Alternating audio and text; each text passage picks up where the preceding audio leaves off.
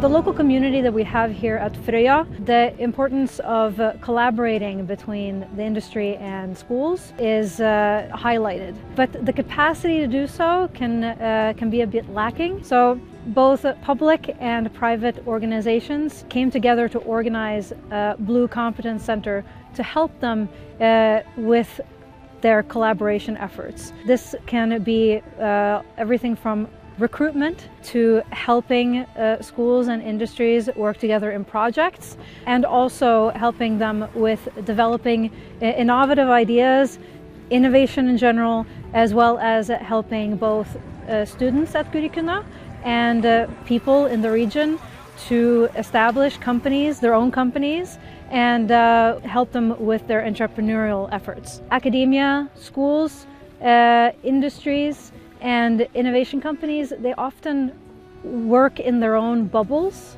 and seldom come together on the same platform.